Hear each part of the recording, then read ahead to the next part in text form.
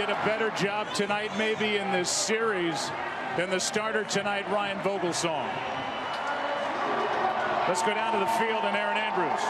Thanks, Joe. Ryan, incredible performance tonight, setting a new career record with 9 strikeouts. You've been comfortable on the mound throughout this entire NLCS. What's been key? I just believe. I believe that God had a plan for me. And all the hard work and all the travels to Japan and winter ball, and he was setting me up for this moment, and I just believe that it's my time and he's with me and he's doing good things for me right now. You mentioned this week this team has a way of really feeding off of each other.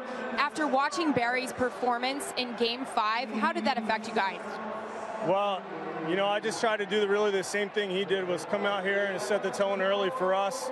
We jumped on Carpenter there early and put some runs on the board, and you know, we played a great game. These guys played great defense for me, but I just tried to emulate him and keep him off the board early and get some momentum going our way. This team has mentioned people have counted them out about 4 to 5 times by now. What do you anticipate Game 7 tomorrow, AT&T Park, this crowd, your crazy dugout? This place is going to be loud. I can tell you that. I anticipate Kaner coming out here and throwing a great game.